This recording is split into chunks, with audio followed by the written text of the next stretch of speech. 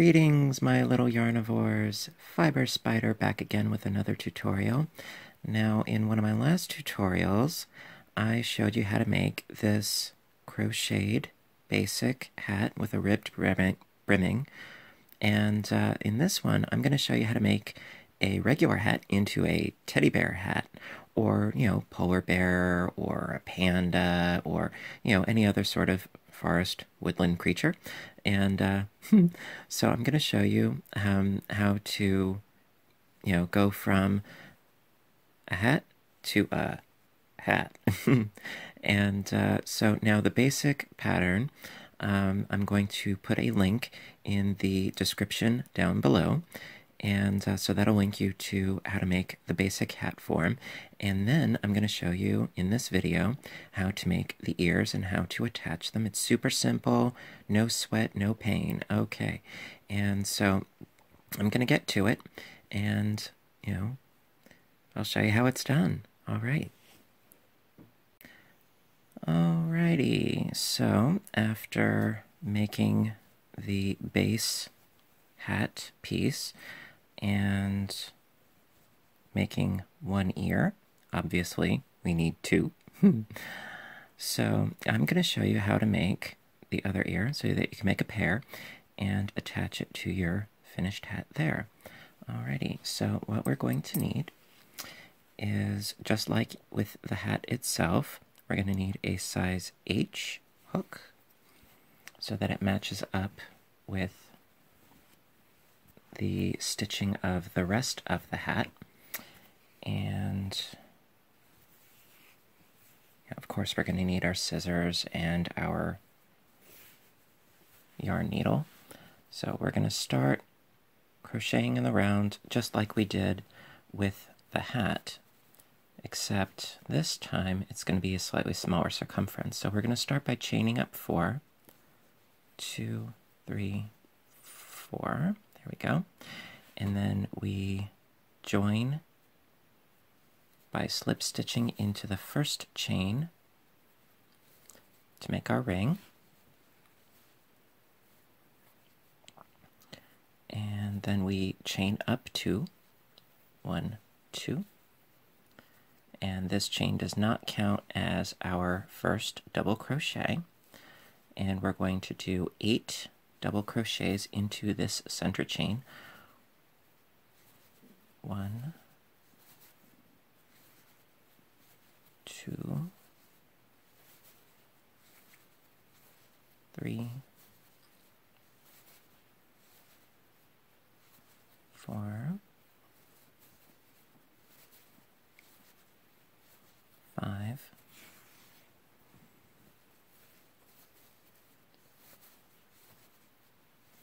6,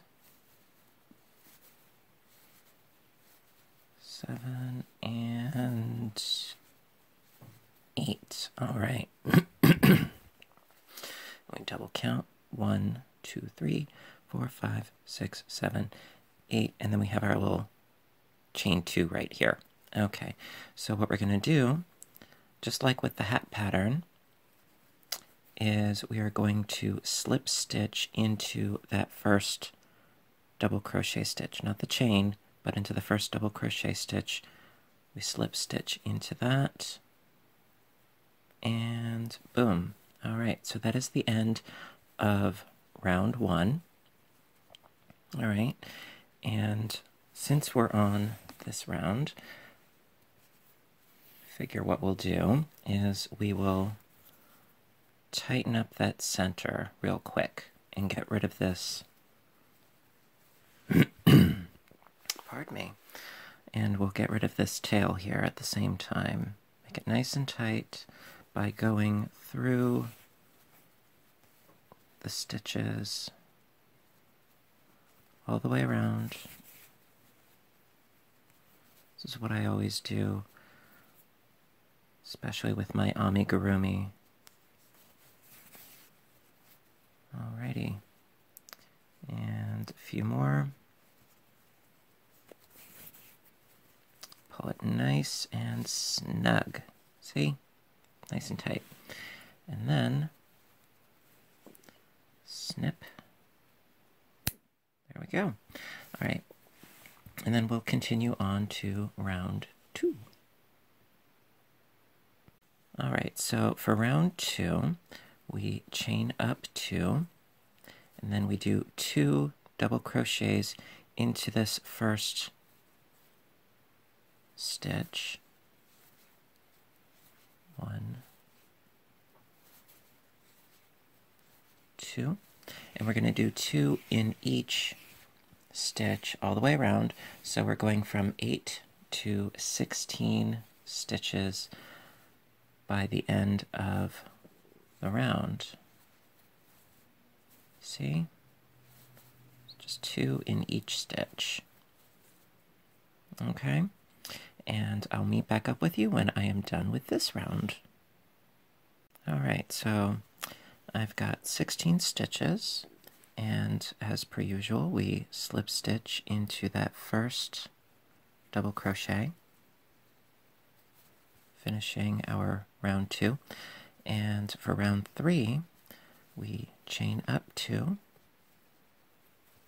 and then we do 2 double crochets into the first stitch, and then 1 in the next, and then we do 2 double crochets in that stitch,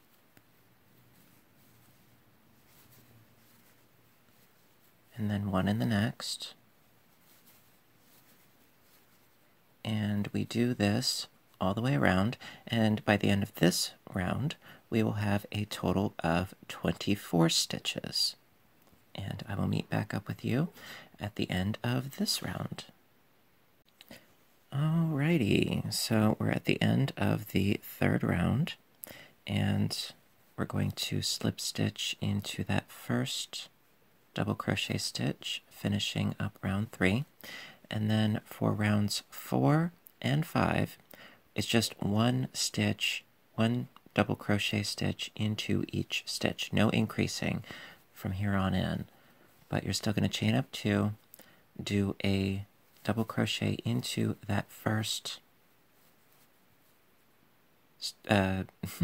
doing a double crochet into that first double crochet stitch, pardon me, and then 1 stitch in each stitch all the way around, and we're going to do this for 2 rounds. So we're going to have a total of 5 rounds, and then the ear will, in essence, be done. It's a matter of finishing, sewing just a little bit, nothing too extreme, I promise, and we will be done with our bear hat. All right, so I'm going to meet up with you when I am done with my row here, and then my next row, and then we will finish this. All right, be right back. Okay, so I'm just about done with round 5, finishing it up by doing a slip stitch through that first stitch, pull out my yarn a little bit. Now you are going to want a nice long tail, at least a couple feet, and snip, snip. And now you're going to need your yarn needle, and so you pull your yarn there. Okay, so what we're going to do is stitch this closed. Makes it a bit easier to manage. And this really is nothing extreme. It's basically a whip stitch. So what you want to do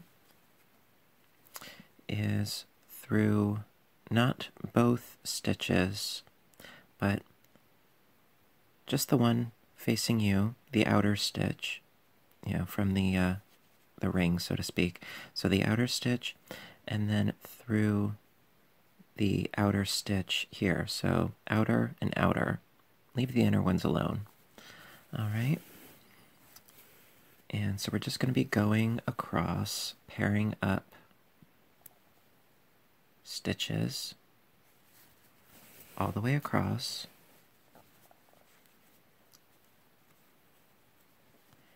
And you don't want to have it be death grip tight as you're stitching along either, just so that it's closed.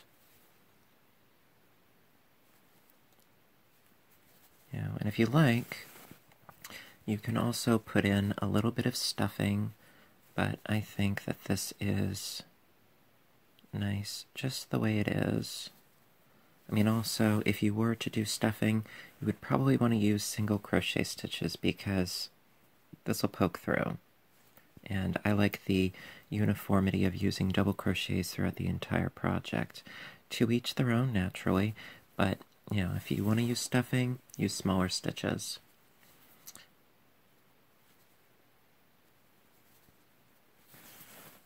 Okay. And this is almost done. Told you it's pretty painless.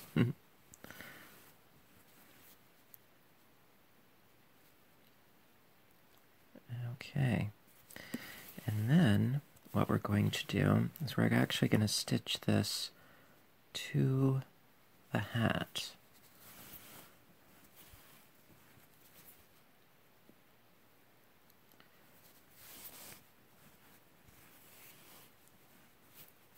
Right, and then through these last two. And there we are. See? Nice and easy. Okay. Now on to sewing it to the actual hat. Alrighty. Okay, now before I stitched on this first ear, I found where the join is. You know, it's pretty indiscernible, but seeing as how we are the ones who did the stitches, we know where they are. See, if you look on the inside, you can see here is where we did our join, and so typically you would want that to be in the middle back of where the hat is going to be. And I mean, it's pretty much, you know, the same on either side, but yeah, you want it to be at the center. All right, and then what you would do is lay your piece out as flat as you can, and where I started is on the third round from the top. So we got 1, 2, and then 3. This third round, and I continued. So the 3rd, 4th, 5th, 6th, and 7th. So 1, 2, 3, 4, 5. So it goes across the span of 5 rounds. And now you could conceivably stitch it on already puckered, but I find that when you are actually wearing the hat, it does that for you. You know, you really don't need to go the extra mile on that one, because the wearing of the hat does that for you. Okay, and actually, I find doing it this way is just a little bit easier. All right, so what you want to do is line it up as best you can, and you're going to go through 2 loops on the hat, and then go through 2 loops on the ear. You really want this to be secure. You don't want this coming off naturally.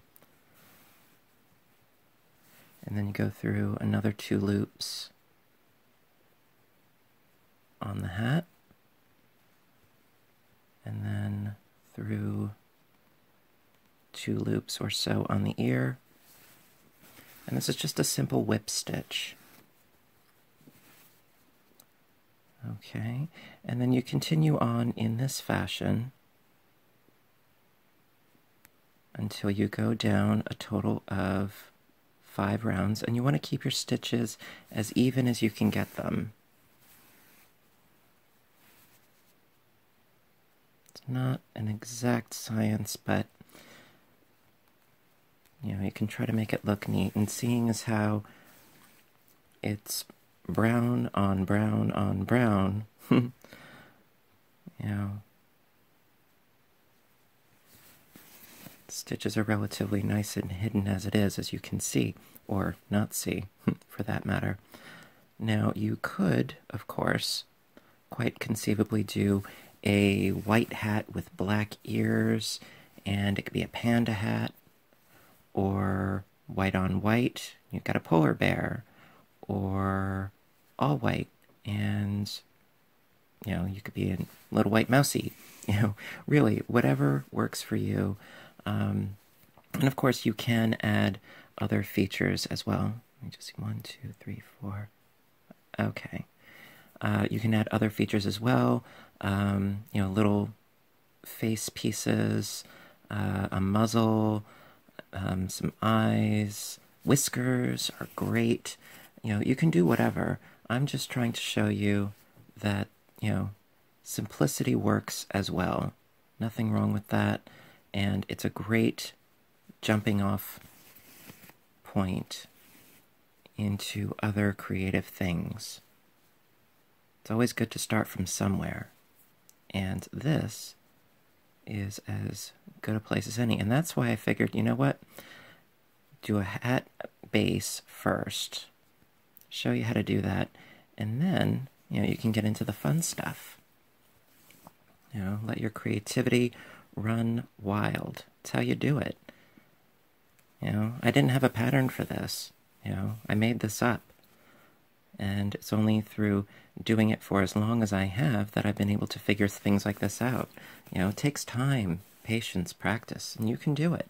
If I can do it, you can do it. See? So now we've got our 2 bear ears stitched on. Looks fabulous. And this is just so wonderful. And I'm sure that it's going to make somebody very happy. So listen, thank you so very much for joining me today, and I hope that you liked this tutorial and that you learned something new. And if you did like this, please by all means hit the like button, and if you want to see more videos like this, please hit the subscribe button. And if you have any comments or questions, I would be delighted to hear from you. Those of you that have, it really makes my day. I can't tell you enough. I mean, every day when I see something new, it just tickles me. So listen, knowledge is power, but sharing is caring. I could keep this to myself, but no, I would much rather share it with you, and I hope you do the same. Make one of these up for somebody that you love, or better yet, make one of these up and donate it to a good charity. A lot of people are collecting right now for people in need for this season. It's going to be a cold one. And so keep inspired, keep caffeinated, and keep stitching. So until I see you next time, you have a great day, and keep it up, my little yarnivores. All right, bye for now.